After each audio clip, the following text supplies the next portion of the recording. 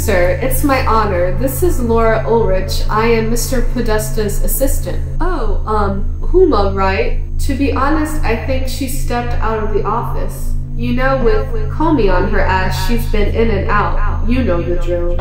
I totally understand your concerns, sir. Well, we are working on the ground game in Wisconsin. The polls can be wishy-washy sometimes, but we are confident about Pennsylvania. Florida is looking good? Well, in all honesty, there has been a little bit of concern about the Rust Belt. He has been resonating a bit more than we anticipated, and the bus tape isn't sticking. I understand, sir. I understand. We are doing what we can outside of moving into phase 2. Oh, right. Stanger. One load of Stanger would absolutely reload us in the polls. Basically, we have got 2 flights coming out of St. Louis. It could definitely cause significant mutations. Shall we move forward with phase 2? Right. Huma has an in with Mr. Trump's butler. He's willing to play ball, fully trained. From what I understand, he is a pilot.